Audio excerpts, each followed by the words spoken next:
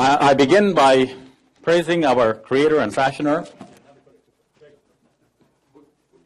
the Creator of the heavens and the earth, and I ask Him to send peace and blessings upon all of His prophets and messengers, upon all of us, our families, our loved ones. I want to join with Bassam in condemning the heinous act of violence against your Marines here on 7/16. And in the same token, I would like to also condemn the acts of violence committed by Muslims around the world, whether by ISIS or by anyone else. From my understanding of the Quran and of the Islamic religion, these acts of violence do not fit within my faith. They are contrary to the Quran, and we should have no hesitation in condemning those acts. Hopefully, by the end of my presentation, you will see why I can feel so confident in issuing such a condemnation while at the same time believing in the Quran as the Word of God.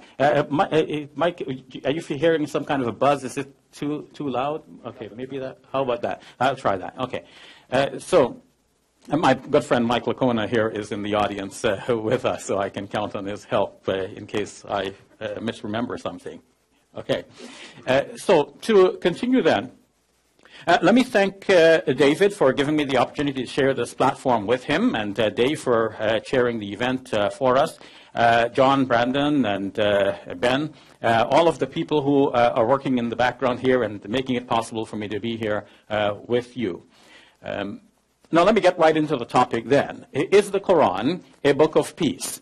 Now, when we address a topic like this, it's good to have criteria. How do we know, the difference between fish and rotten egg? Well, there has to be some criteria. Not only that it does it, does it smell, but, does it have gills, for example? We know that one is a fish and the other is not. So how do we know if a book is a book of peace? I don't know of any standard criteria, but we might go by some criteria which we can develop as we proceed. But it's good to have a standard criteria developed tonight, which we will use tomorrow night as well, so that we evaluate both the Bible and the Quran based on the same criteria.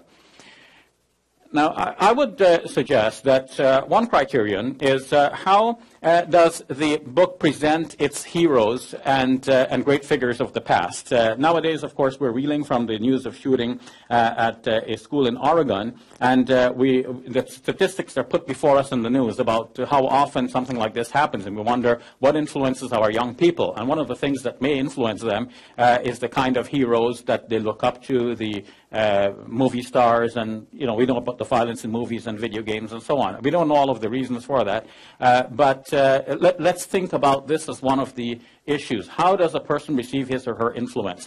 In the case of looking at the Quran, this is even more important for Quranic studies, because academic scholars looking at the Quran have tried to look at from a naturalistic point of view, forgetting that the Quran is the Word of God, as Muslims believing it to be, just taking it as some piece of literature that developed in history. Historians want to know what were the previous influences. So what they do is they look at the Quranic text and they see that the Quran repeats many of the biblical stories, but the Quran doesn't give you the entire story. The Quran basically takes a biblical figure and then gives a new slant on the story to bring out its own moral lesson. The Quran wants to teach something. For example, the Quran wants to teach the belief that there is only one God. So the Quran takes the biblical figures and has them all preaching the same message. There is only one God. Follow this one God. I am just a prophet and a messenger of God. We don't find this exact speech of the prophets in the Bible, but we find them in the Quran. So historians say that the Quran's author, whom they will presume to be the Prophet Muhammad, and whom Muslims believe to be the Almighty God revealing this to Muhammad, the historians will say that this human author, Muhammad, obviously took the stories that he heard around him, but he refashioned the stories to bring out the particular lessons that he wanted to convey. Now that's an interesting conclusion, because when we take that conclusion and we look at the way in which the biblical figures are presented in the Quran, we will see that they are presented as peaceful individuals, or if some violence is known about them previously, that violence is considerably toned down in the Quran. And in fact, some violent individuals are just not simply mentioned at all. So if you think about people who are not mentioned at all, a good example will be Samson. He's not mentioned in the Quran.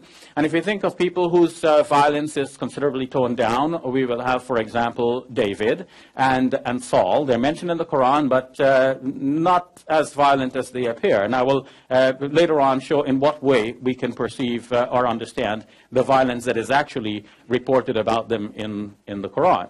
But in a nutshell, I would say that the most heinous acts known from previously are not reported in the Quran. So the Quran's readers can look towards these persons as heroes and great figures of the past and not be negatively influenced by atrocities. In yesterday's papers, was it yesterday's? David Wood, my friend, made reference to Joshua's acts of genocide. Well, Joshua is not mentioned by name in the Quran, but commentators see an allusion to him in the 18th chapter of the Quran, where the story of Moses is told, and Moses travels with a young companion. So commentators of the Quran say that this must be Joshua, but he's not named. In any case, this story has nothing to do with violence, and those who practice a very high level of spirituality in Islam, known as Sufis, they are attracted to this particular story of Moses and his traveling companion. And of course, the Sufis, as you probably know, are entirely non-violent. So we have again and again examples. Jesus, in whom be peace, some violence is known about him in the New Testament, but none of that in the Quran. In fact, in the Quran, he says, وَالسَّلَامُ عَلَيَّ يَوْمَ وَلِدْتُ وَيَوْمَ أُمُوتُ وَيَوْمَ أُبْعَثُ حَيًّا. Peace be upon me the day I was born, the day I die, and the day I will be raised alive. So something about peace is connected with the life of Jesus in the Quranic presentation of him. The Quran insists that the message given to the Prophet Muhammad, peace be upon him, is the millah of Ibrahim, the religion of Abraham. And some violence is known about Abraham in the book of Genesis, where he rescues his nephew Lot from captivity. And of course, one would say that's legitimate violence, and Muslims will agree. But that violence is not mentioned about Abraham in the Quranic presentation of him. So again and again, the violence is being toned down or removed altogether, as we see in the Quran. So I think that's a very important part of the Quranic presentation, and that if you want to know what the author of the Quran is trying to convey, it is really a non-violent message. And this is a sound academic principle in understanding the Quran and its message. Now, so that's my first criterion then. How does the book present its heroes and models? Role models.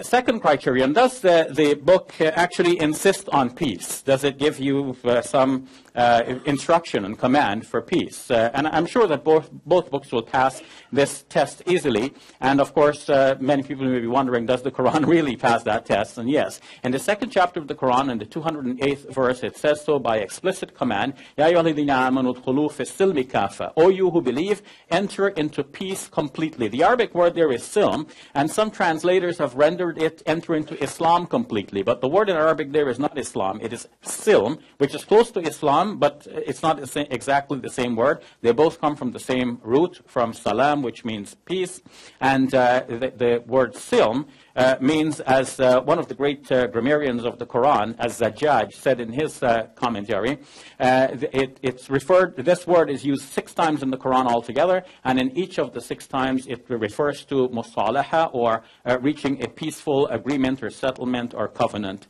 of peace. So the Quran is telling Muslims, according to this verse, you should enter into peace completely.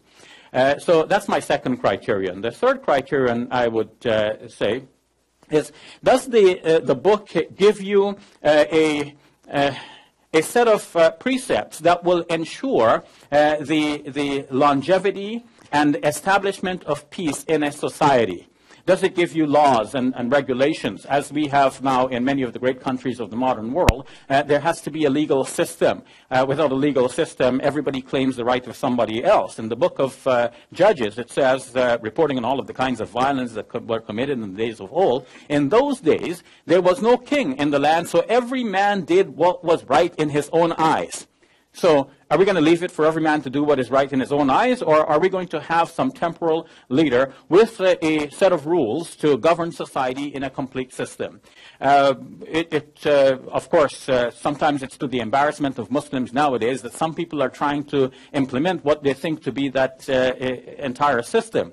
But when this system actually did work in the past, it was a comprehensive system governing all areas of life. The difficulty has been that over time, Muslim scholars tended to be traditional, tended to report what was said before by previous scholars, and whereas all of the details were worked out in societies in the past where all of these details fit very nicely, nowadays the details don't fit in our modern society, and we are all reeling from the fact that some people want to re-implement some of the precepts of old. But when we go back to what the Quran actually says, we see that the Quran gives you just the broad outlines, and it's important for us to make a distinction tonight. Our debate is about the Quran. It's not about other aspects of Islamic thinking. But for my topic here tonight, and for this criterion, my third criterion, the Quran gives you an overview of the kinds of things that are necessary for the society to run properly. You must have laws governing economics, governing politics, governing social behavior, governing family relations, and so on. So all of this is touched upon in the Quran. It's not only an exhortation to live in peace, but the Quran actually shows you how to live in peace and gives you a set of regulations so that everyone's rights are protected and people can actually live in peace. So tomorrow night our topic will be about the Bible, and naturally I'll be asking the same question about the Bible. Do we have a comprehensive system in the Bible, or would the governing of peace be left to people who are neither Muslims nor Christians, or they're not believers in God to begin with, and we expect them to enforce what we would agree to be peace? So my fourth criterion is, in the case that war becomes necessary, and we know that wars have been the feature of life from time immemorial, are we going to get rid of war just by snapping our fingers, or is war something here to stay? How do we deal with war? If war should become necessary, does the book subscribe to what we would know today to be the principles of just war? I'd like to just go to my presentation to illustrate this topic a little bit more. Now, I have here a book entitled When God Says War is Right by Darrell Cole. The subtitle, I don't know if you can read it, it says The Christian's Perspective on When and How to Fight. So this is written from a Christian point of view, but Darrell Cole is going back into Christian history and showing how the theory of just war developed over time, starting with St. Ambrose, then going to St. Augustine, and then St. Thomas Aquinas. So we have Ambrose, Augustine, and Aquinas. It looks like that's 3 A's, right? And then that work was capped off by Calvin. So now we have 3 A's and a C. Is a good report card to have, right? Okay. So Darrell Cole traces the thinking of these great scholars of Christianity and shows the kinds of principles that they arrived at over time. First, there are principles that to be observed before you go into war. What justifies you going into war? He said that there are 5 principles. 1, that war can only be fought by a proper authority. 2, for a just cause. 3, with the right intention. 4, I'm going to forget the 4th one here, Brother Bassam. So who remembers the 4th one? The 4th principle of just war. That as the last resort. I rename it now because Darrell Cole actually puts it as when the war is the only way of righting the wrong. He doesn't like the term last resort because he thinks somebody can always argue that that's not the last resort. You didn't try everything yet. So but I'll call it last resort just because this is simple and this is what most people can easily relate to. And it's the same thing, because even if you say that that's the only way of righting the wrong, somebody can always argue with you that something else was a solution and you didn't try that yet. So last resort works anyway. And then to continue with Darrell Cole, the last point is that the war, when it is done with all of these, by the legitimate authority, by the for the just cause and with the right intention, and as a last resort, then it must be. And I forget, Bassam, you remember this last point. I'll tell you what. Without excessive force. No, I will come to the excessive force. Say again. sustainable? I will tell you in a moment, if I can get my notes on that. You can pause the time. No, that's fine. That's fine. I'll continue. I will come back to that point. Then I will tell you. Okay. So those are principles before going into war. And then within the war itself, how do you govern yourself? There are two principles. One is proportionality, and the other is discriminating between combatants and non-combatants. Proportionality, obviously, you cannot go fighting more than is necessary. You don't bomb more than is necessary, and so on. You calculate the pros and cons and the benefits and harms of the actions that you are engaging it within war. And discrimination between combatants and non-combatants, this is essential. And of course, this is one of the principles that are often being violated by Muslim terrorists. They think that they're serving the religious cause, but of course they're not practicing this particular principle. Now, I would say that all of these principles are actually observed in the Quran. And I would ask David, I know that David will want to bring up this verse or that verse of the Quran. I would ask him to see if that verse can actually fit within these just war principles. And if these verses cannot fit within the just war principles, then of course we'd like to know what they are and then think about what we need to do about these verses that are there in the Quran. But in my reading of the Quran, I find that the Quran actually is for a just war. It allows for the just war, and these are the principles that it gives us over time. Now, as we come to this, I need to go one step further and say that this idea of the just war theory has developed further in modern times. And we have here Professor Andrew Wilson, and he has put together one of the great courses from the teaching company, putting university courses into accessible format for ordinary folks like you and me. And his book and course is with the title Masters of War.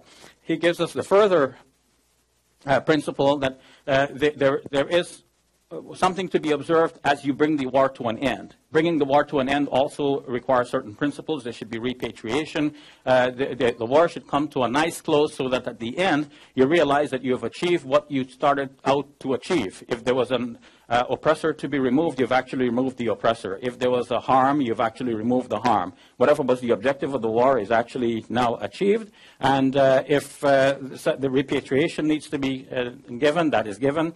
If somebody needs to be brought to trial, that person is brought to trial, and so on. And so we have justice in going into a war, justice during the war, and justice at the end of the war.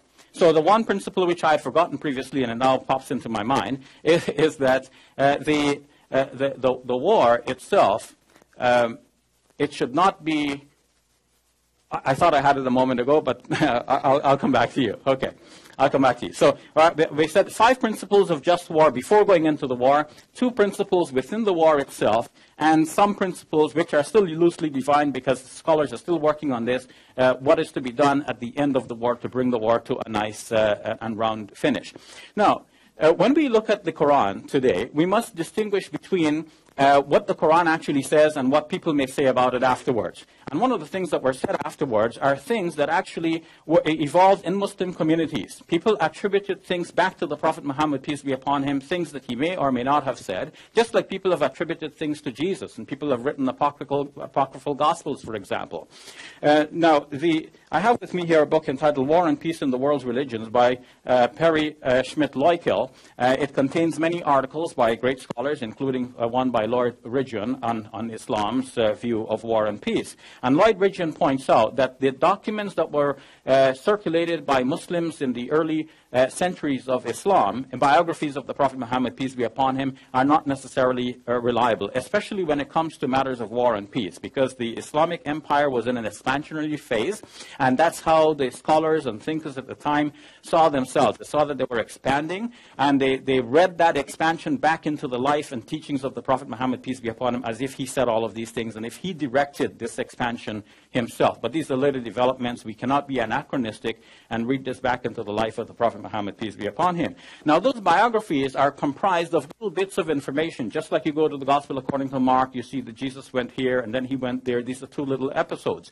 So these episodes in the life of the Prophet Muhammad, peace be upon him, compiled in the biographies, are also compiled separately in other books known as hadith books. They're massive books compiling many little episodes. Some of those episodes are reliable, some are not reliable. And even though some Muslim scholars in history have classified certain books to be the most reliable books, that does not mean that they themselves considered each and every one of the reports to be absolutely reliable. To this day, we have scholars who are very traditional, who want to follow the way of life of the Prophet Muhammad, peace be upon him, as it was, and yet they regard some of these individual sayings to be not reliable. So, as a general principle, we would say, with Shah Waliullah of Delhi, that the first stop is the Quran. If something is clearly settled in the Quran, you don't get the contrary from some other source. So that's our investigation tonight. What does the Quran actually say about peace? And I would say that the Quran actually does answer that it is a book of peace, and this is how I would like to end. And I would not accept a contrary answer from another source. Thank you all very much.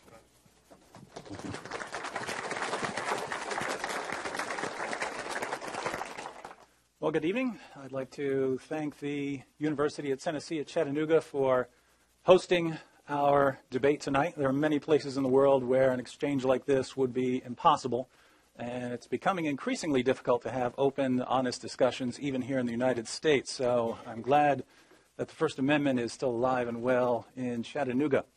I'd also like to thank my friend Shabir for coming all the way from Canada to address the concerns of a community so recently ravaged by terrorism.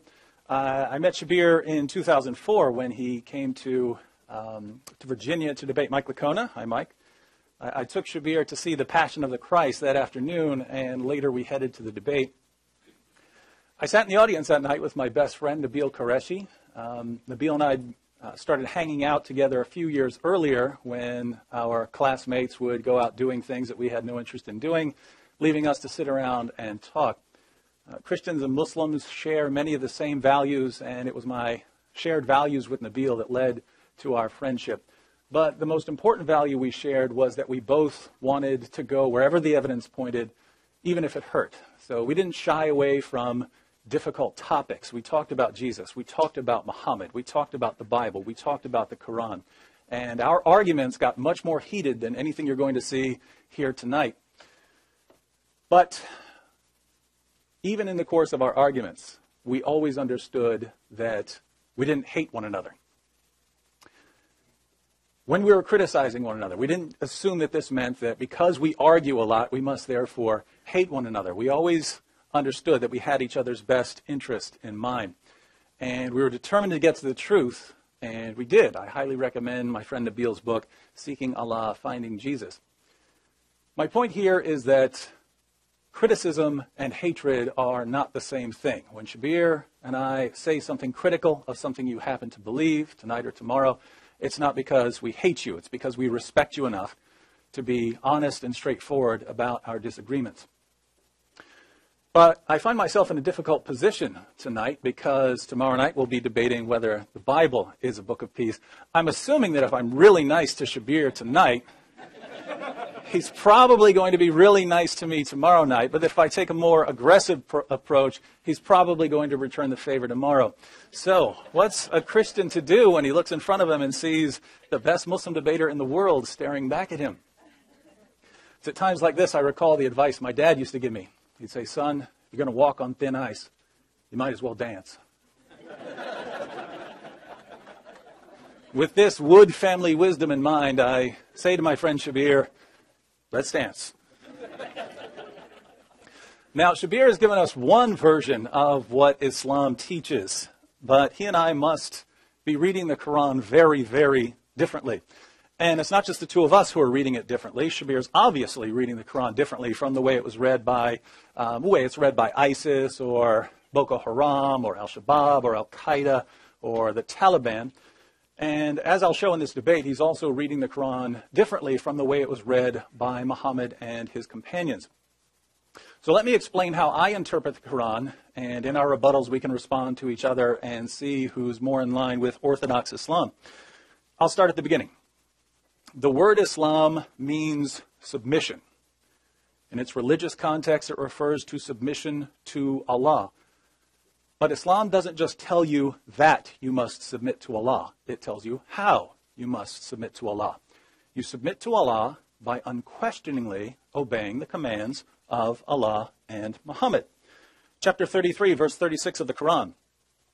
It is not fitting for a believer, man or woman, when a matter has been decided by Allah and His Messenger, to have any option about their decision. If anyone disobeys Allah and His Messenger, he is indeed on a clearly wrong path. When a matter has been decided by Allah and Muhammad, believers have no option but obedience. Chapter 4, verse 65. But know, by your Lord, they can have no faith until they make you, Muhammad, judge in all disputes between them, and find in themselves no resistance against your decisions, and accept them with full submission. Muslims can have no real faith until they make Muhammad their judge in all disputes, and have no resistance against Muhammad's decisions. Fortunately, understanding what Allah commands shouldn't be very difficult, because Allah claims that His commands are perfectly clear. Chapter 11, verse 1 of the Quran. This is a book whose verses have been made firm and free from imperfection, and then they have been expounded in detail. 12:1. These are verses of the clear book. 15:1. These are the verses of the book and of a Quran that makes things clear. 24:46. Certainly we have revealed clear communications. 26:2. These are the verses of the book that makes things clear. 27:1. These are verses of the Quran, a book that makes things clear. 28:2. These are verses of the book that makes things clear.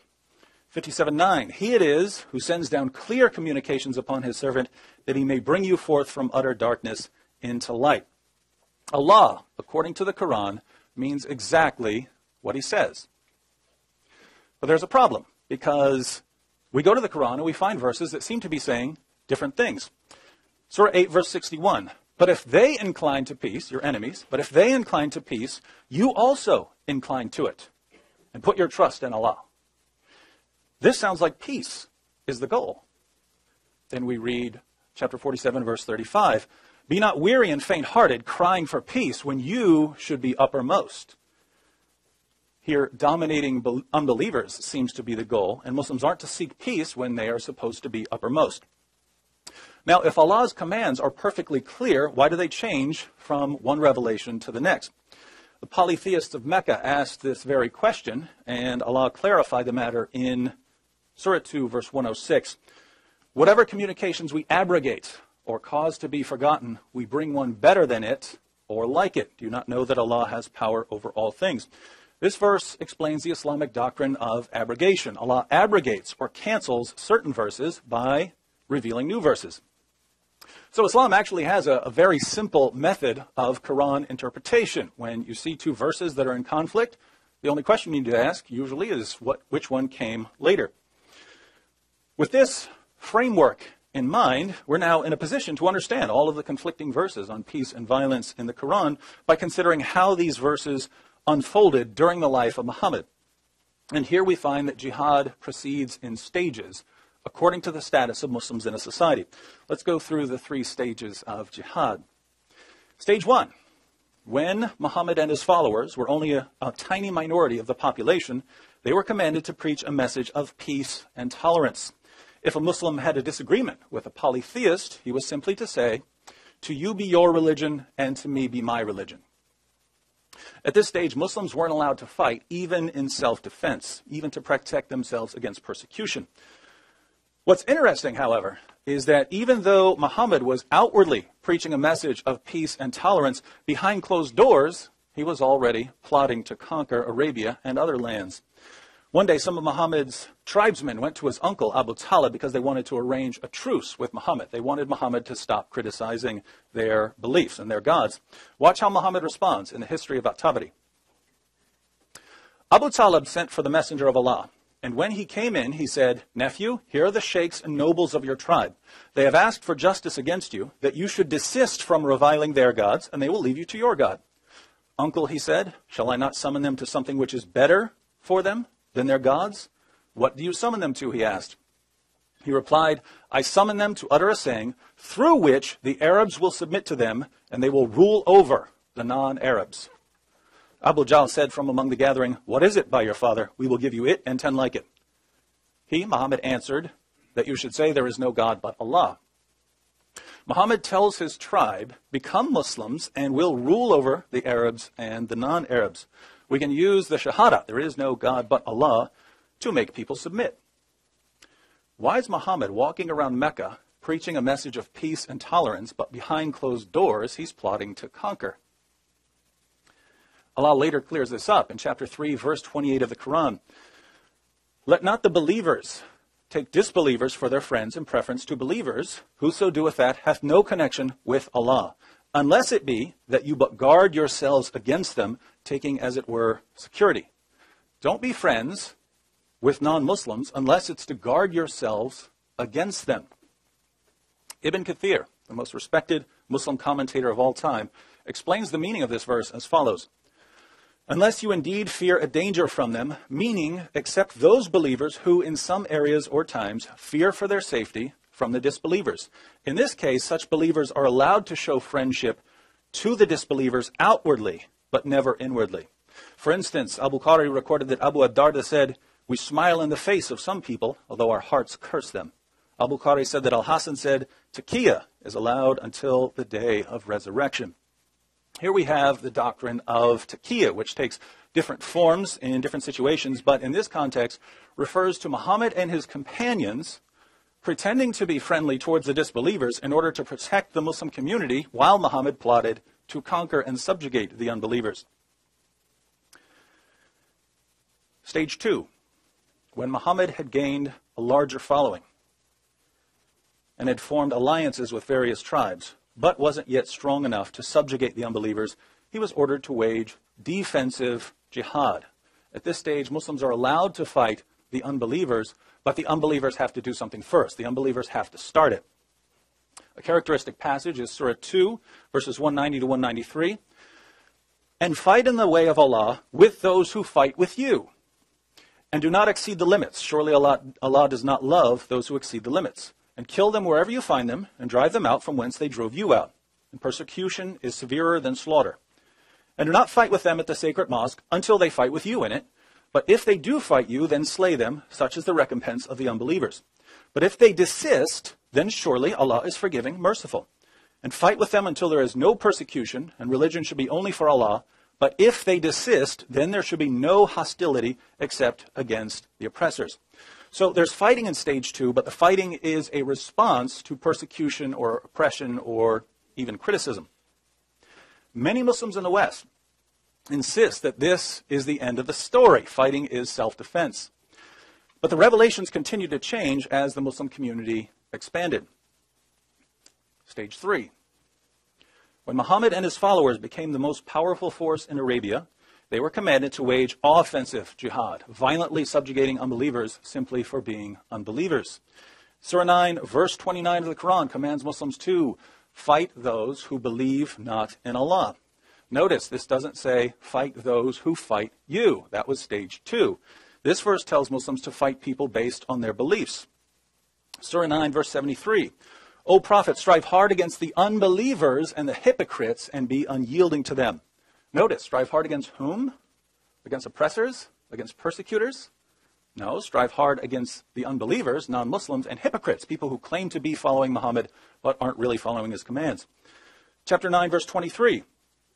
O you who believe, fight those of the unbelievers who are near to you and let them find in you hardness.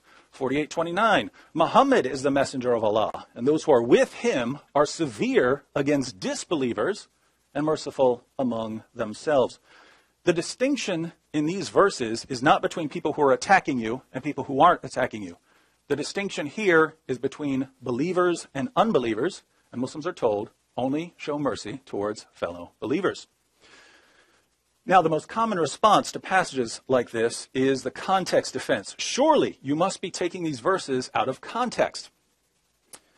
Well, let's look at the context of one of these commands. Generally, when we're referring to the context of a Quran verse, we either mean the historical context, what was happening when the verse was revealed, or the literary context, what do the verses and the surrounding passages say. Ibn Kathir gives us the historical context. After Muhammad conquered Mecca, he eventually told the polytheists of Arabia that they could no longer take the religious pilgrimage to Mecca, which they'd been doing for centuries.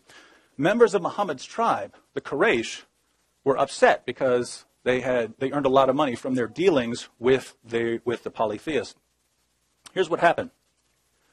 Allah, Most High, ordered the believers to prohibit the disbelievers from entering or coming near the sacred mosque. On that, the Quraysh, Muhammad's tribe, thought that this would reduce their profits from trade. Therefore, Allah, Most High, compensated them and ordered them to fight the people of the book until they embrace Islam or pay the jizya. He then quotes chapter 9, verses 28 to 29. Therefore, the Messenger of Allah decided to fight the Romans in order to call them to Islam. According to the historical context, Surah 9, verse 29, fight those who believe not in Allah, was revealed because Muhammad's tribe were wondering how they were going to make money. And after receiving this revelation, Muhammad decided to fight the Romans until to invite them to Islam. If the Romans converted, they would pay zakat. If they didn't convert, they would pay jizya. Either way, through fighting them, revenue would come to the Meccans. That's the historical context. What about the literary context? We'll see if we can find something peaceful here. The passage begins in verse 28 and continues through verse 33. I'll try and squeeze it all in. We'll read the entire passage. Verse 28. O you who believe, truly the pagans are unclean. So let them not, after this year of theirs, approach the sacred mosque. And if you fear poverty, soon will Allah enrich you, if He wills, out of His bounty, for Allah is all-knowing, all-wise. How is Allah going to enrich them? Next verse. Fight those who believe not in Allah, nor the last day, nor hold that forbidden, which hath been forbidden by Allah and His Messenger, nor acknowledge the religion of truth from among the people of the book, that's Jews and Christians, until they pay the jizya with willing submission and feel themselves subdued. But why fight Jews and Christians? Aren't we believers too? Next verse. And the Jews say, Ezra is the son of Allah. And the Christians say, the Messiah is the son of Allah.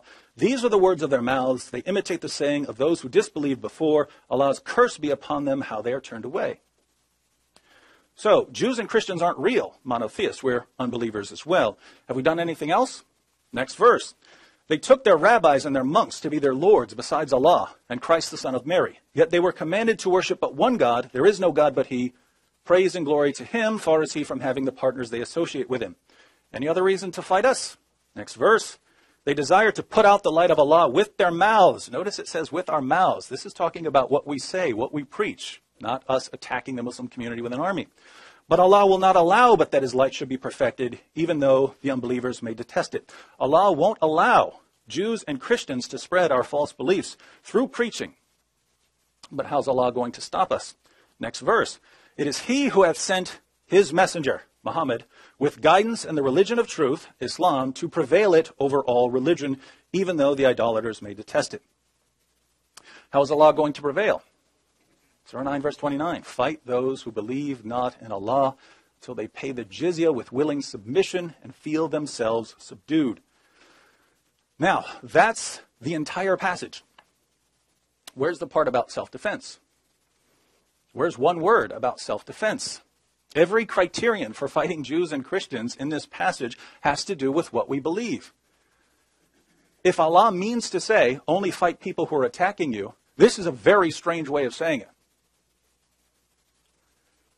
And if He says, fight those who believe not in Allah, when He really means fight in self-defense, He most certainly is not the perfectly clear communicator He claims to be. Putting all of this together, Islam means submission. You submit to Allah by unquestioningly obeying the commands of Allah and Muhammad. Allah claims that His commands are perfectly clear. Later revelations abrogate earlier revelations, so bringing up peaceful verses doesn't work if they've been abrogated. And Muhammad couldn't hope to win a physical confrontation with the unbelievers. He promoted peace and tolerance outwardly while plotting in secret to conquer the unbelievers. When his numbers increased, he began fighting the unbelievers, but only defensively. And when he became the most powerful force in Arabia, he began subjugating the unbelievers. Now, what I find most fascinating about all of this is you can pick any country in the world and it will follow this pattern, the pattern laid down by Muhammad. In countries like the United States, where Muslims make up about 1% of the population, the message of Islam is peace and tolerance. In places of the world where Muslims make up 20, 30% of the population, so they're strong enough to fight, but not strong enough to dominate the unbelievers, the message of Islam is if you criticize us or do something, you're going to get some sort of violent reaction, defensive jihad. In places like Saudi Arabia or Pakistan, where Muslims are the strongest force, unbelievers are violently oppressed or at the very least, they are second-class citizens. Now, just so no one misunderstands me here, I am only talking about what Islam teaches and how these teachings tend to surface in various ways around the world. I'm not talking about what individual Muslims believe. Muslims are as diverse as any other religious group in the world, and so when your Muslim friend tells you that Islam is a religion of peace, he or she probably believes it. But our topic tonight is not what do your Muslim friends believe. Our topic is the Quran a book of peace? And I don't see how a book that calls for the ongoing violent subjugation of unbelievers can be a book of peace. Thank you, Dr. Wood.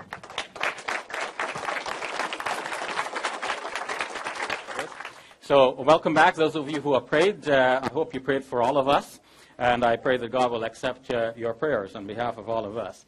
Now, for my 12-minute rebuttal, let me remind you of where I began. I said that we need to have criteria. Otherwise, it's anybody's bias. I don't like your book. I don't like your nose. Your nose is too long, too short, too flat, and too pointed, or whatever. But we need to have some criteria. How do we know if a book is a book of peace? And we need to apply the same criteria to both books. David is right. We have to dance. Well, the dance continues till tomorrow. So my 4 criteria. 1 is, how does the book present its heroes? And I've said this is important in the case of the Quran because historians of religion want to know what were the influences that shaped the Quran as a literary product. Forget that it's the Word of God. And from a historical point of view, they say that Muhammad took the stories of old, from the Bible especially, and refashioned those stories to bring out the particular lessons he wanted to bring out. So my question to us now tonight is, why do those stories have these biblical figures appearing to be very peaceful? That shows that the Quran means to be a peaceful book and to influence its readers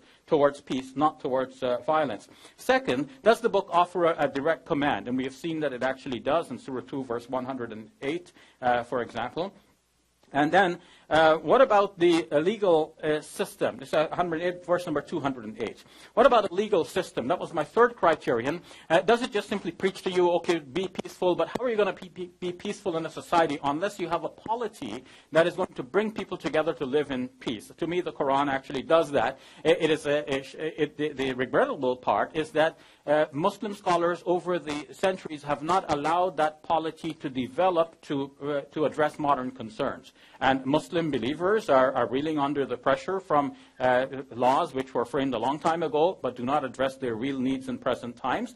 And non-Muslims looking at some Muslims trying to apply some arcane laws are asking, is this really your Islam? Well, if that's it, I don't want Islam. I don't want your Sharia or any law. But we recognize that any modern state has to be governed by a legal system. And the question, does the book present a legal system that will allow people to live together in peace? And my 4th criterion was about just war principles. And I'll just mention the one thing that I'd forgotten previously, that there should be a reasonable hope for success. If you're going to enter into a war, you must foresee that this is going to end up with success. Otherwise, you're going to waste the lives of your soldiers, and you're going to waste the lives of the other people, and in the end, you still have the original problem that you're dealing with, so the war becomes pointless. I wish that some Muslims and others had remembered this, like the ISIS, for example. Do they have a reasonable hope of success, or are they living under delusions of grandeur? Sometimes we wish that some modern governments had planned carefully before they enter into wars and find themselves in a quagmire.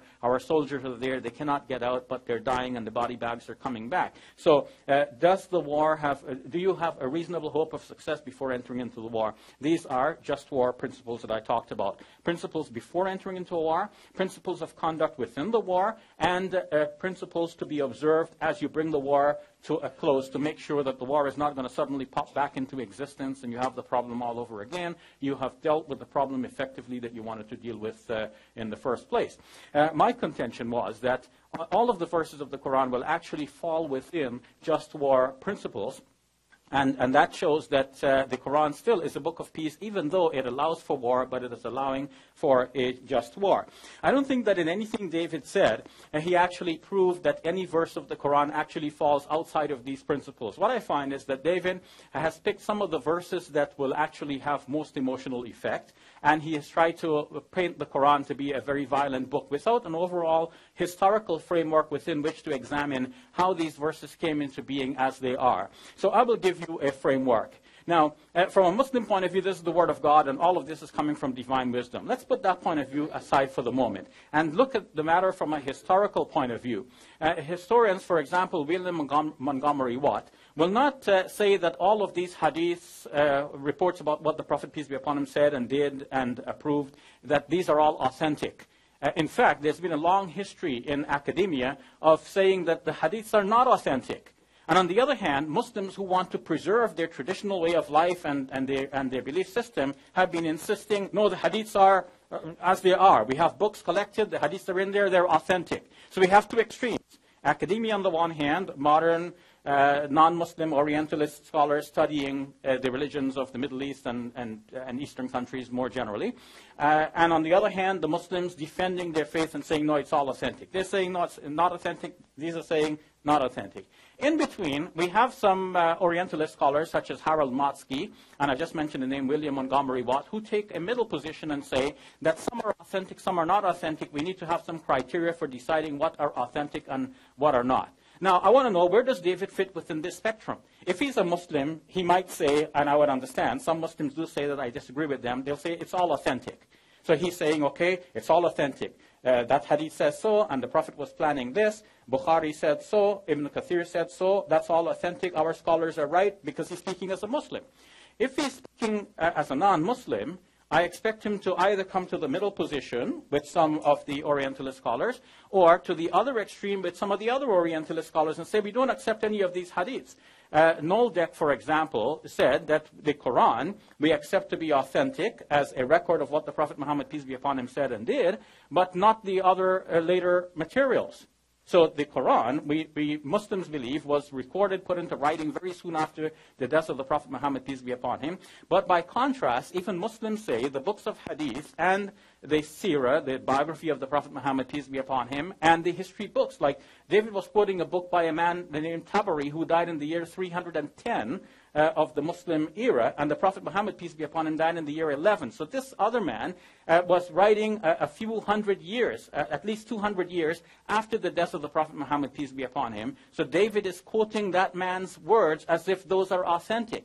So where does he stand? Does he stand as a Muslim saying, yeah, those are our scholars, we believe them? Or does he stand with the non-Muslim scholars, and which group? If he does not identify where he stands, it looks like he's just picking and choosing and just throwing anything for emotional effect. So too with the idea of abrogation. He's attributing this to the Quran because he can cite a verse, the second chapter of the Quran, the 106th verse. But scholars have looked at that verse and said that even though Muslim scholars have read that verse and said that this is about abrogation, this verse does not actually mean that verses of the Quran abrogate each other. Let me explain the concept. What David is saying is, look, there are verses of the Quran which seem peaceful. That looks like stage 1. There are verses which say fight in self-defense. That looks like stage 2. Then there are verses which say go and take over the enemy. That's stage 3. So how do we go from stage 1 to stage 2 to stage 3? Did God give different instructions? The Muslim scholars, actually, some Muslim scholars will agree with him, some classical scholars. But then, is David citing them as his scholars? Whereas, on the other hand, some non-Muslim scholars, for example, John Burton, says that this is not an idea of abrogation. It's not that the verses are giving you one instruction, repealing it with a later instruction, such that one verse of the Quran cancels out another verse. He says that the Quran, speaking of abrogation in Surah 2, verse 106, the very verse that David cited, is actually speaking about the Quran abrogating previous revelations. Meaning that God has previously sent messages to previous prophets, to Moses, to David, to Jesus, and now God has finally sent a message to the Prophet Muhammad, and it is this final message which Muslims are required to follow today. So this final message repeals the others. Of course, the moral code will remain the same, the basic beliefs will remain the same, but there could be specific dispensations suitable to certain times and climes, and now God has given us his final instructions for these times, so this is what we follow. Now, if we now understand the Quran in this way, that the Quran is a document by itself, that's what our topic is. Our topic is not all of Islam and everything that Muslim scholars have said. It is, in that note, interesting that some of the final words that David said in his conclusion, I noted down. He said something close to these words. I am only talking about what Islam teaches. I'm only talking about what Islam teaches. That means it's off topic, because our topic is not what Islam teaches. Our topic is the Quran a book of peace? It is possible that the Quran teaches one thing, and Muslims may have evolved their faith to teach something else. And there could be many things called Islam. Why should we think that there's only one Islam? As if there is one person in the world named Islam, and then he speaks, and then we know what he says.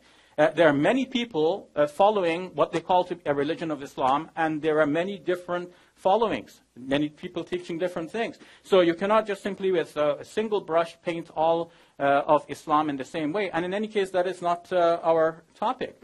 So he says when Muhammad became a powerful force, that is when he began to dominate the enemy, or there are verses in the Quran which preach dominance. But if you put that within the framework of just war principles, even if he was right, then you would see that, in fact, just war principles actually prescribe something like this, that if you are weak, that Sun Tzu said this actually, 1,000 years before the Prophet Muhammad, ancient Chinese militarist, in his book Art of War, which today is studied in business circles, and the strategies are, we didn't realize that business people are going to war with us for our money, but, they're doing this. So if you're weak, then you practice other tactics. And if you're strong, then you do something that is consonant with that strength. But that does not mean that you can do something unjust. And there's nothing in the Quran that prescribes that you can do something unjust. In fact, quite the contrary.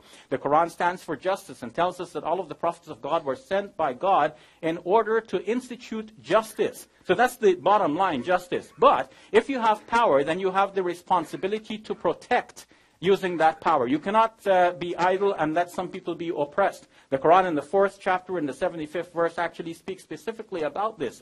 So when the Prophet Muhammad, peace be upon him, and his first followers were in the Prophet's hometown, they were weak and downtrodden. They could not respond. They were being beaten and oppressed. But when they moved away and formed a separate polity, and the Prophet Muhammad, peace be upon him, was accepted as the head of state in a new city, that is when he had the responsibility to protect his own citizens and also the oppressed people everywhere. So naturally, the modus operandi changes, but the original principle does not change. The original principle of justice and mercy and kindness.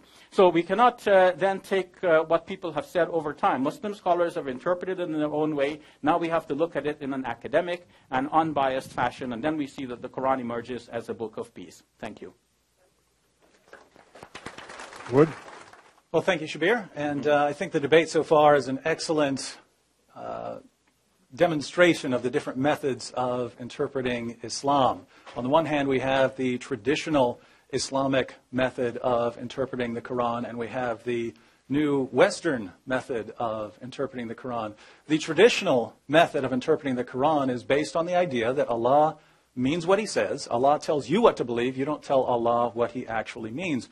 The Western method of interpreting the Quran is based on going through the Quran, finding passages that somehow agree or can be interpreted to agree with Western values, and then using those to reinterpret all of the passages that call for violence or subjugation. Now, Shabir brings up his criteria. He says that the Quran presents biblical figures as peaceful figures. Well, the more peaceful the Quran presents biblical figures, the worse the contrast between them and Muhammad. Because as we've seen, Muhammad eventually called for the violent subjugation of unbelievers for being unbelievers. He asks, does the Quran have a direct command about peace and violence? Yes, the Quran has commands about peace and violence. But as I pointed out, those commands depend on the status of Muslims in a society. And the violent passages come about when Muslims are in a position to dominate unbelievers. He says, do these commands fall into a just war theory? No. Fighting unbelievers, specifically for being unbelievers, based on their beliefs as Jew or Christian, does not fall into just war theory. Shabir says that I've picked verses that have an intended, a desired emotional impact, that I'm picking out very bad verses of the Quran. Actually, I quoted peaceful and violent Quran verses to show the different roles that these verses play based on the status of Muslims in a society. So I drew attention to peaceful verses of the Quran which apply in those kinds of situations. When I quote the violent passages, that's because those are the final marching orders of the Quran. There's nothing absurd if we're asking, whether the Quran is a book of peace to ask, what are the final marching orders? What is its final message about what people are supposed to do? And that's very important. If the Quran for 1,000 pages called for nothing but peace and tolerance, and on the last page said, by the way, fight everyone who disagrees with you, that wouldn't be a book of peace, right? Those are the final marching orders. And so when we look at the final marching orders of the Quran, and chapter 9 was the last major surah of the Quran revealed, and what do we find when we look at the last major surah of the Quran revealed? Fight those who do not believe in Allah, fight those of the unbelievers who are near to you, and let them find in you hardness. O Prophet, strive hard against the unbelievers and the hypocrites and be unyielding to them. If you want to reinterpret those, you have to say Allah is just not very clear. But Allah repeatedly says He's clear. So you have to pick one, but you can't have both Allah claiming to be clear and these verses meaning something radically different from what they're saying. Shabir says that we need criteria for distinguishing between authentic and non-authentic Muslim traditions. And if you recall what I did, almost every passage I quoted was from the Quran, wasn't it? Because that's a topic. The only time I quoted non-Quranic sources was when I quoted what the Quran says. I pointed out what it obviously means, and then I quoted Islam's most trusted commentator on the Quran to show that he agrees with my interpretation of the Quran. So I didn't just quote them and he's saying something that totally contradicts the Quran. I quoted the Quran, showed what the Quran says, and then I quoted Ibn Kathir as support. Say this, he agrees that it means exactly what I'm saying it means, just to show that I'm not just inventing my interpretations as I go along. So I didn't quote many sources outside of the Quran. I believe I quoted Ibn Kathir twice. I don't remember if I quoted anything else. But if Shabir wants to distinguish true sources from non-authentic sources, well, Muslims have methods for doing that, right? They have hadith criticism. But when we apply the methods of hadith criticism to distinguish true sayings of Muhammad from unreliable sayings of Muhammad, this doesn't help. These criteria do not help because you end up with passages which are deemed authentic by Muslim scholars, by hadith scholars, and you end up with passages like Muhammad saying in Sahih al-Bukhari 69:24, I've been commanded to fight people until they say La ilaha illallah. I've been commanded to fight people until they become Muslims. Now, here again, if you want to interpret that in some other way, which by the way lines up perfectly with what the Quran says, fight those who do not believe in Allah, what are you going to do? How do you reinterpret that? Let me put it this way. If Allah says, fight those who do not believe in Allah, when He really means fight in self-defense, and Muhammad says, I've been commanded to fight against people till they say there's no God but Allah, and He actually means fight people in self-defense, these are not very good communicators we're dealing with. These are disturbingly bad communicators. And I just have to point out that it seems like I have more respect for the clarity of Allah's statements and of Muhammad's statements than many Muslims. Another passage, Sahih al-Bukhari 2797, that is authentic by Muslim criteria of hadith. And here, don't take these as independent, just with what the Quran's, going along with what the Quran says to show that Muhammad agrees with my interpretation. Sahih al-Bukhari 2797, Muhammad says, by him in whose hand my soul is, I would love to be martyred in Allah's cause, and then come back to life, and then get martyred, and then come back to life again, and then get martyred, and then come back to life again, and then get martyred.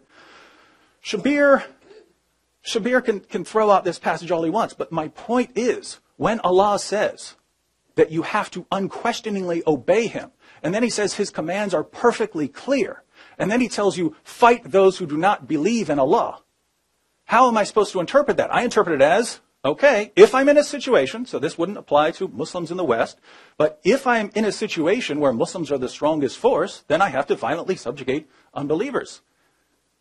And that's how Muhammad interprets it. That's how Islam's greatest interpreters of all time interpreted it. So who are we in the 21st century to say, no, that's not what Allah meant, even though He says He's perfectly clear. Muhammad, he didn't understand what Allah really meant, even though, according to Islam, Muhammad is the greatest interpreter of the Quran, and Islam's greatest scholars of all time got this wrong. If that's the method, we can interpret anything to mean anything we want. Now, Shabir says that Muhammad had different obligations when he became a leader. I know, that's exactly my point. When he became a leader, the methods entirely changed, and that's when you get the revelations, fight those who do not believe in Allah. So if if that's Muhammad's job, when he gets in a position of leadership, why are any other Muslims around the world wrong when they get in a position of leadership and authority to subjugate unbelievers? That's what Muhammad said he was supposed to do in that situation. Now, Shabir makes a couple of interesting claims. He says that the abrogation verses in the Quran refer to the abrogation of previous scriptures, not to certain verses of the Quran abrogating other verses of the Quran. But this interpretation, I would say, is impossible if we have any consideration for what Muhammad's companions and others said about them. He cites John Burton, 20th century British Orientalist, to defend his claim. If I'm trying to discover what an Islamic doctrine means, I prefer going with actual Islamic scholars, not 20th century British revisionists. So let's look at the passages. Chapter 16, verse 101 of the Quran, Allah says, "And when we change one communication for another communication, and Allah knows best what He reveals, they say, you are only a forger. Nay, most of them do not know." So, Muhammad's being accused of being a forger for changing something. And Shabir says, well, that's because he's changing the revelation. First of all, that would be impossible. I mean, these are the pagans of Mecca who are accusing him of being a forger. If it's for changing something in previous revelation, they didn't know enough about the Torah and the Gospel to accuse Muhammad of forgery for contradicting something in the Torah and the Gospel. But apart from that, we know the historical context here. This is Al-Wahidi. He actually gives the historical background. This verse was revealed when the idolaters said, Muhammad is mocking his companions. One day he commands them to do something, and the next day he forbids them from doing it, or brings instead something which is easier. He is nothing but a forger who says things of his own invention. So the historical background is, the polytheists are accusing Muhammad of changing his revelations. And we find the same thing with Surah 2, verse 106. When whatever communications we abrogate or cause to be forgotten, we bring one better than it or like it. The commentary, according to Muhammad's cousin, Ibn Abbas, I would assume that he has an idea of what it meant. Ibn Abbas says, then Allah mentions what was abrogated of the Quran and that which was not abrogated as a direct reference to the claim of the Quraysh, Muhammad's tribe, who said to the Prophet, O Muhammad, why do you command us to do something and then forbid it? So if we look at the verses sound like they're saying something about Muhammad changing his revelations. We look at the commentaries tell us exactly. Muhammad's companions tell us what. And by the way, since Shabir wants to distinguish authentic from non-authentic traditions, you can go to Islam's most trusted sources. In Sahih al-Bukhari and Sahih Muslim, they're filled with passages about one verse of the Quran abrogating another verse. So wherever we go, we come down on the side of Quran verses abrogating other Quran verses. And why would we ever go against it? Because John Burton says so? Interesting. Shabir made an argument that the word silm means Islam. And let's go ahead and read the verse, chapter 2, verse 208. O you who believe, enter completely into Islam, and do not follow the footsteps of Satan. Surely he is your open enemy. Let me give some translations here. Shabir says this should read, enter completely into peace. Now, let's go through some translations. Pickthall. Come all of you into submission. Yusuf Ali, enter into Islam wholeheartedly. Hilali Khan, enter perfectly in Islam. Shakir, enter into submission, one and all. Sher Ali, come to submission, all of you. Khalifa, you shall embrace total submission. They're translating it as Islam and submission. Why would they do that? Well, we know what the historical background of this verse is. A Jew converted to Islam. His name was Abdullah ibn Salam. He converted to Islam, but he still kept Jewish dietary restrictions and the Jewish Sabbath. And this was reported to Muhammad that this Jewish convert was continuing to keep the Jewish rituals. And this verse was revealed as a response, enter completely into Islam. Notice, enter completely into peace would make no sense. The guy's not accused of being violent. He's accused of not entering completely into Islam, still maintaining Jewish practices. So the historical context shows that this actually means what it says, enter completely into Islam or into submission. But now, that's what Shabir was basing his reinterpretation of the Quran on. That this says, enter completely into peace, so the Quran must be very peaceful. Well, it doesn't mean that, and so we're left with verses of the Quran abrogating other verses. We know that's the historical context. So, verses of the Quran abrogate other verses. Well, that means the peaceful verses, which come earlier in the life of Muhammad, are abrogated or canceled by the final marching orders, which call for violently subjugating unbelievers. So is the Quran a book of peace? I'd say no.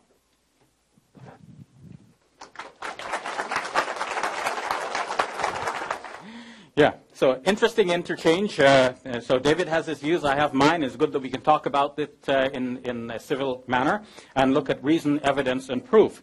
Now, the last point David made was about the translation of the second chapter of the Quran, the verse number 208, which I said means enter into peace completely.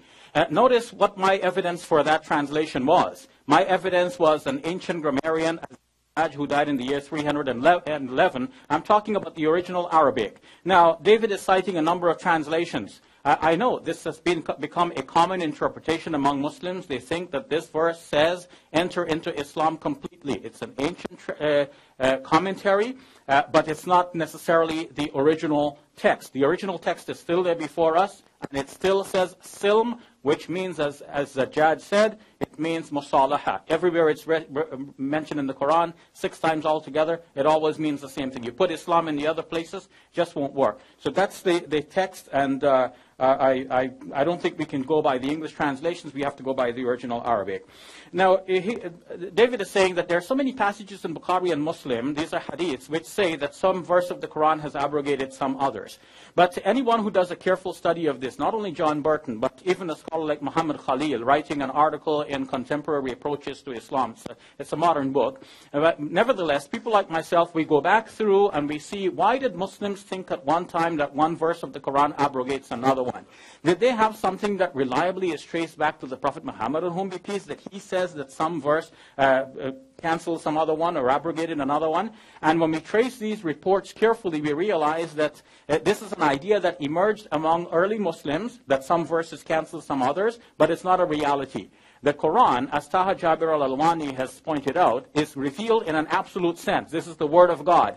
Now, you cannot let some other report by somebody else lead you to believe that one of the verses is now canceled. It's like you have the book, you're saying, okay, this is the Word of God. I read this, oh, this is what God is saying to me. And somebody says to you, oh, you know that? That one is canceled. So, like, what authority does he have to tell you that somebody has canceled the Word of God? So we have to get that on authority that is equal to the authority of the Quran itself, which Muslims have confidence has been reliably transmitted by memory and also by in writing. So with that confidence in the Quran, a Muslim would not be on good ground to accept some report that says that the verse of the Quran is no longer applicable and we must follow something else. So when John Burton proves that in a very systematic and academic fashion, a person like me gravitates to his work because we see that this man knows what we are also discovering for ourselves.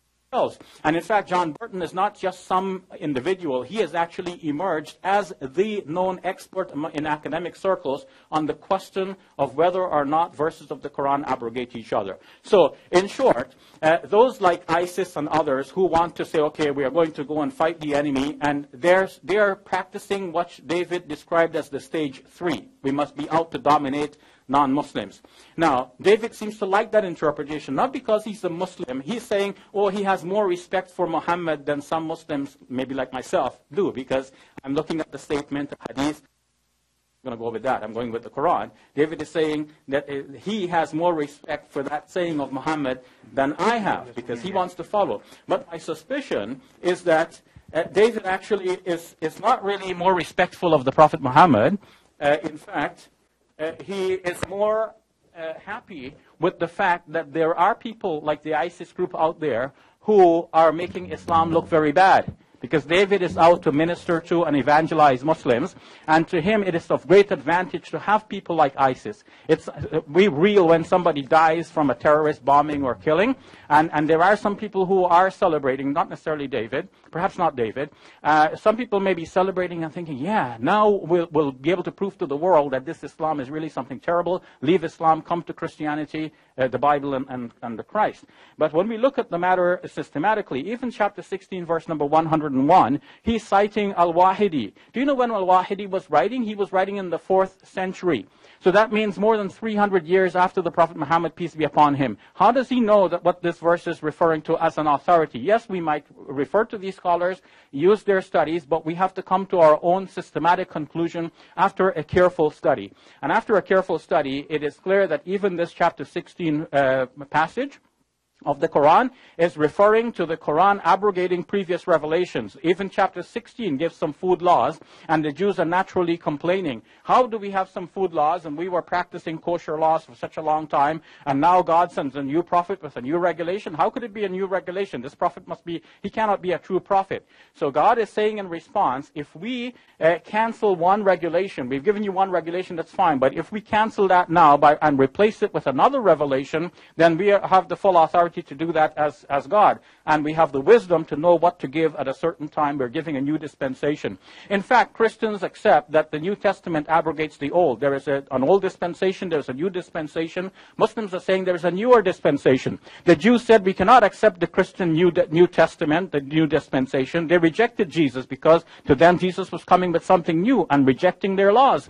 And the same objection they are now launching to the Prophet Muhammad. But if Christians accept that Jesus can come with something new, as a new prophet bringing new revelation, Muslims accept that too. And Muslims say that after Jesus, another prophet came with a final revelation, giving new dispensations and new regulations to people. And so that's what that passage is referring to. It does not prove that some verses of the Quran abrogate some others, so that some verses give you peace for the stage 1 and some others to tell you about domination for stage 3. No, all of these verses follow a unified principle that there is justice to be enforced in society.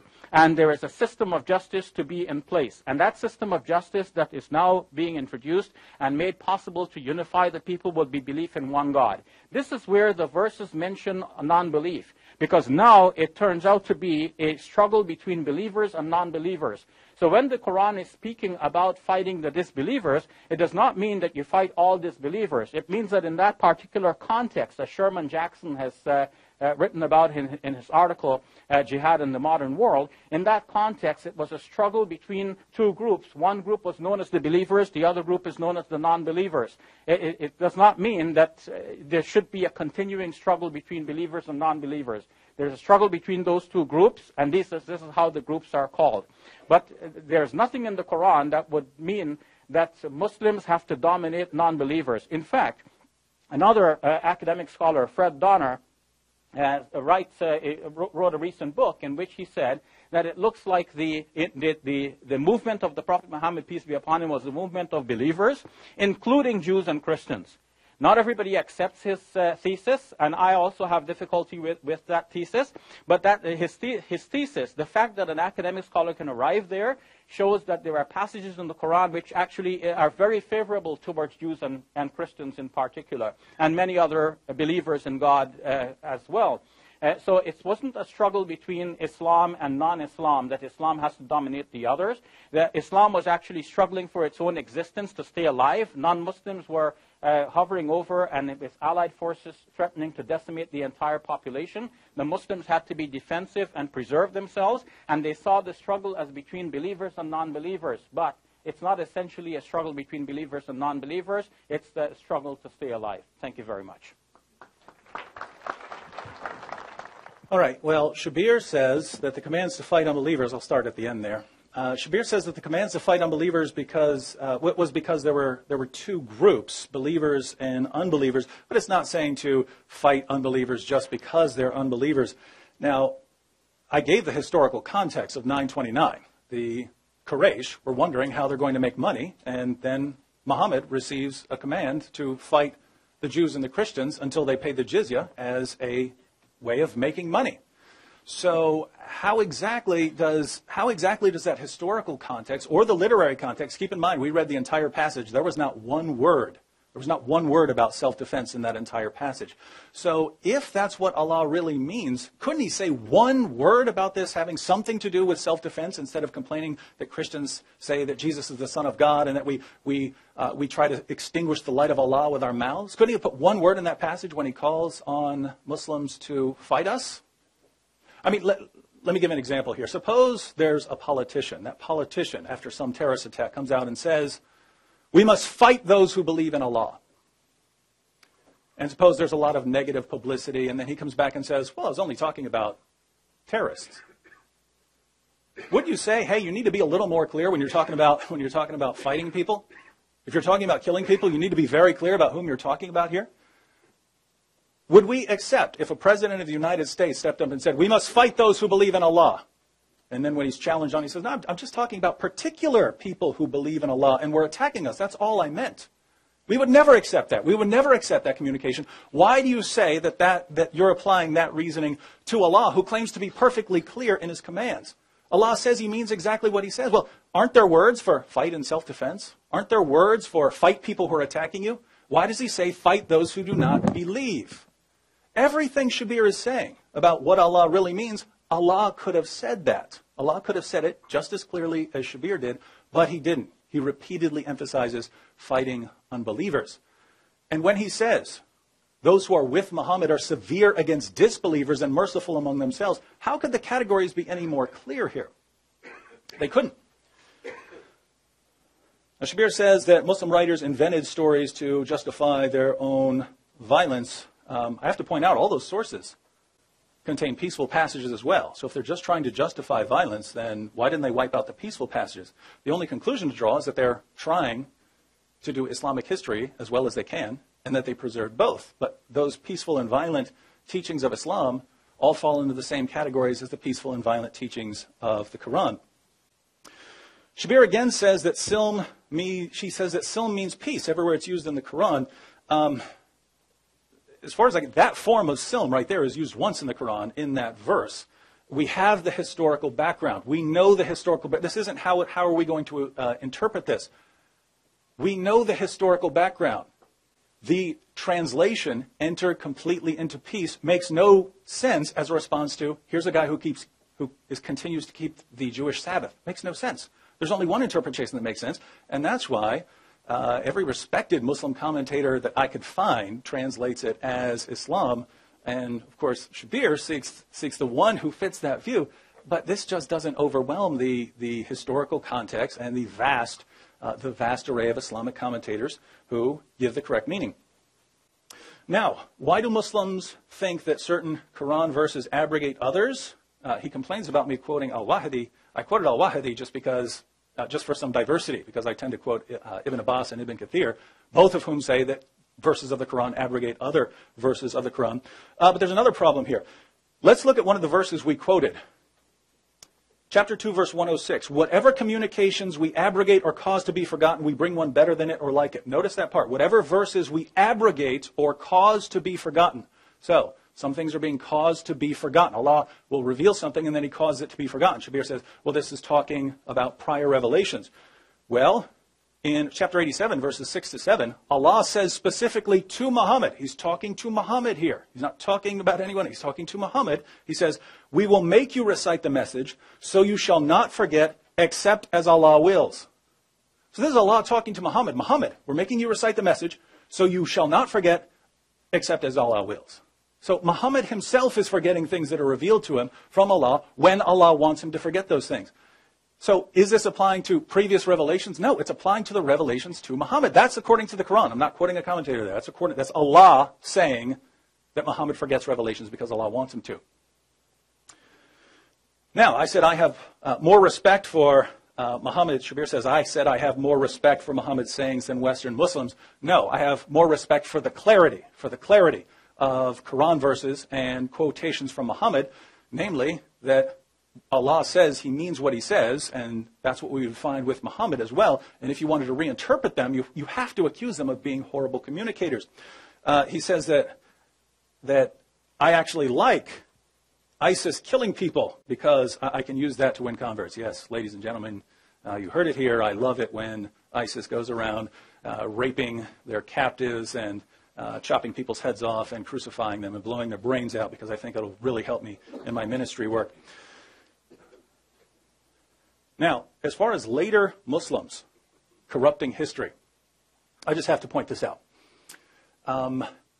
Here again, I have more respect for the integrity of the early Muslim community than Shabir does. When he's rejecting these passages and saying, oh, people made them up, keep in mind, these guys are tracing their claims back to very early Muslim authorities here. When we talk about abrogation, these are passages that go back to Umar and Uthman, the second and third rightly guided caliph, and some of Muhammad's closest companions. Well, they're lying. They're lying when they say that this abrogated that. Someone in the earliest Muslim community must be lying, right? if Shabir is serious about this, I have to say he's not very far away from the same argument that is used by people who say Muhammad never existed. People like Robert Spencer, who claim Muhammad may have never even existed. He basically says that certain Arabs at a certain time realized that they need some uniting figure, and so they invented a bunch of stories, and they invented this figure of Muhammad, who may have been an actual figure, but at least they invented much of his history in order to rally them, and then so that they could go out and fight and win and conquer. So that's the claim. And what's Shabir saying? Well, all these passages about fighting and subjugating and so on, yes, they're there, but this was later Muslim leaders inventing these passages to justify their own actions. Well, if they can invent the history of Muhammad that way, why couldn't they invent a little more so that we can't know anything about Muhammad? Let me put it this way. If the earliest generations of Muslims were this big, massive group of deceivers writing things to justify what they're doing, how can we know anything about Islam? By the Quran? The Quran only mentions Muhammad by name 4 times. 3 of those could be a title and not even a name. So we have to go outside the Quran for sources. But if this is nothing but a bunch of liars, my Muslim friends, don't tell me that you know a whole lot about Islam if you're accepting this method. Yes.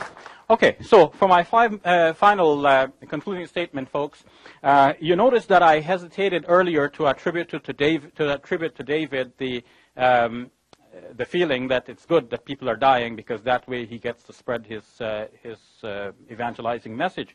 But I was shocked that he came forward and he shamelessly confessed to having that attitude. David says that he is talking about the historical context. But then, to prove that historical context, what does he cite Ibn Kathir? Ibn Kathir died in the year 774. He was writing more than 700 years after the death of the Prophet Muhammad, peace be upon him. How does he know the historical context? Okay, he has reports that go back to some early Muslims. And David is citing early Muslim Caliph Omar, for example. Did Omar write anything that you have in your hands today? No. What you have is that somebody in about the 3rd century of Islam writes a book and says that I heard from such and such a person, who heard from such and such, who heard from such and such, who heard from such and such, who heard from Omar that he said this.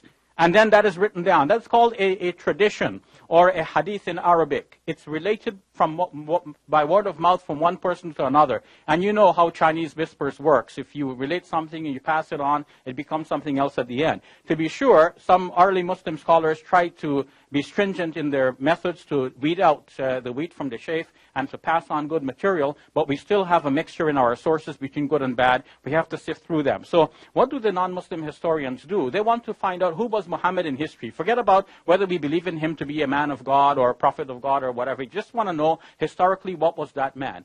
And now David is saying, well, if I follow Shabir's method, I would go with Robert Spencer. And now he shouldn't be associating himself with Robert Spencer because Robert Spencer is known for his own way of trying to disprove Islam. That seems to be everything that he's all about. But we should associate ourselves with academic scholars. Why not pick somebody like William Montgomery Watt, who I mentioned previously, who takes a middle position and says, yes, there are things that we cannot trust in the narratives that Muslims compiled many hundreds of years after the Prophet Muhammad, peace be upon him, but there are some broad outlines that we can trace. And when we trace those broad outlines, as I have done today, and David has agreed with me on at least this aspect, that the Prophet Muhammad, peace be upon him, did not fight against the enemy until he had that responsibility to protect. Now, was this his plan from the beginning?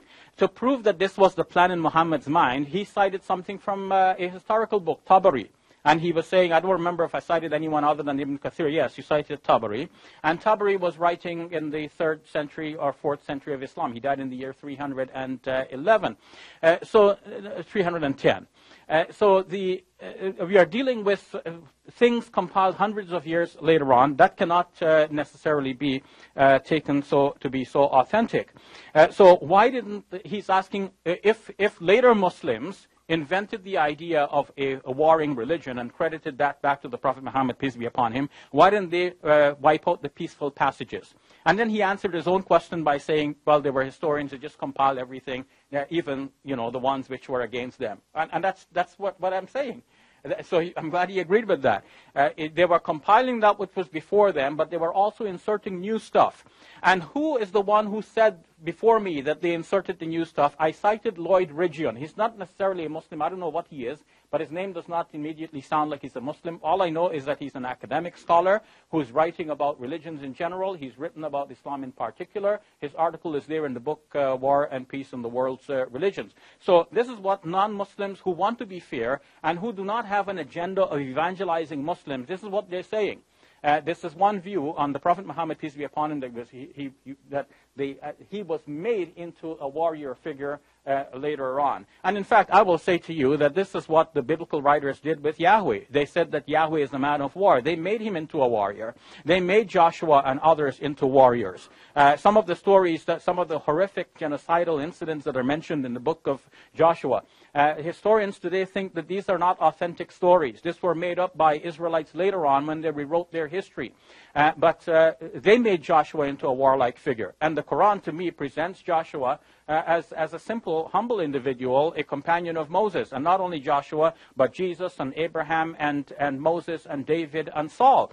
And those figures who cannot be rehabilitated like this were just simply not mentioned in the Quran. Like, for example, Samson, who we know to be the world's first suicide killer because he killed himself and everybody in the arena with him. So the Quran does present a peaceful prophet with a peaceful message. It is a book of peace. Thank you very much.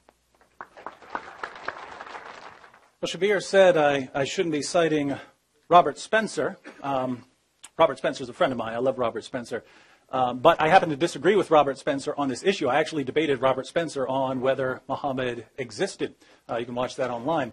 But I think Shabir didn't understand the point of bringing that up. My point is that as far as the basic argument goes, Shabir's on the same side with Robert Spencer when it comes to that. By attacking the Muslim sources and pointing out that all of these Muslim sources contain fabrications, and that means that we can't trust the Muslim sources. That means we can't trust the people that these sources are being traced back to. It means we don't know anything, right? We don't have a source that we can put our hands on and say, this is a reliable source of information about Muhammad. Well, if we have no reliable source of information about Muhammad, that's not very far from what Robert Spencer and others say. That if people later can just invent massive numbers of traditions and stories about Muhammad, and they can get away with it, that can make them, and those get passed down to us. If someone can do that, why couldn't they go a little further and just invent Muhammad wholesale? Now, again, I'm not the one saying that. I'm pointing that Shabir is leaning in the direction and that he's only one step away from that. He says, just to sum up here, I guess, is the Quran a book of peace? Well, if you're reading it the way Allah says, he claims to be perfectly clear. He lays down passages on abrogation. I even showed that the Quran showed that he's specifically talking to Muhammad in one of those passages. Well, if that's the case, then you look and you see peaceful verses. You see some verses that call for fighting and self-defense. And you see other verses that specifically say, fight those who do not believe, fight those of the unbelievers who are near to you. If Allah means exactly what he says, then we have to figure out, when do certain verses apply? When do others apply? Well, we know the historical background here. We know when the peaceful revelations were revealed. We know when the violent revelations were revealed. The final marching orders are for fighting unbelievers. Now, I pointed out that there are peaceful and violent traditions in the Muslim sources, and Shabir said, well, somehow this shows that they were inserting the violent sources. No, I think he missed the point there as well. The point is, if later Muslim scholars and authorities are inventing stories in order to justify violent expansion, why do they include peaceful passages? Why do they include peaceful stories? They could, if they felt free to just invent Islam as they went along, they could have thrown all those out and just made Islam violent. So the presence of both peaceful and violent passages shows that they're not just coming down for one agenda or the other, but they're actually they're doing their best to preserve authentic material about Muhammad. If that's the case, you're stuck with the peaceful passages and the violent passages. The problem is when we place these into a historical framework, you get the peaceful verses coming early on. You get the violent verses coming as soon as Muhammad is able to violently subjugate unbelievers. Now, Shabir has shown, I think, that the Quran can be a book of peace if you're willing to take certain steps. So if you're willing to declare that Allah isn't as clear as he claims to be, if you're willing to declare that the historical context is just unreliable and we can't trust these sources, and we can't really know much about Muhammad because the early generations of Muslims were just a bunch of liars who felt like they could make anything up, even though Muhammad said that the best generations of Muslims are those first 3 generations. And according to Shabir, those must have been the biggest bunch of liars the world has ever seen, given the amount of material they produced about Muhammad. So if you're willing to say, well, Muhammad says these are the best generations, but they're actually a bunch of liars. If you're willing to accuse this community of being deceivers, if you're willing to declare that Islam's greatest commentators all got it wrong, well, then you can conclude that Islam is a religion of peace and that the Quran is a book of peace. And there are many Muslims who are willing to take those steps. But is that Islam? Allah says what? You must find this is in the Quran. He says you must find no resistance against Muhammad's decisions. Where are Muhammad's decisions? The Quran is not Muhammad's decisions. According to Islam, that's the eternal word of Allah. Where do you find Muhammad's decisions to submit to them? The Quran says that Muhammad is the pattern of conduct for Muslims. Chapter 33, verse 21. Where do you find that pattern of conduct? From all of these works that I'm quoting that Shabir says just aren't reliable. And so you can't even obey the Quran without going to these passages. But when you go to these passages, you find the same things you find in the Quran. Fight those who do not believe. So I would say Islam and jihad, the Quran and jihad stand or fall together. If you reject the jihad passages, you have to reject the rest. Please join with me in thanking our speakers for tonight's debate.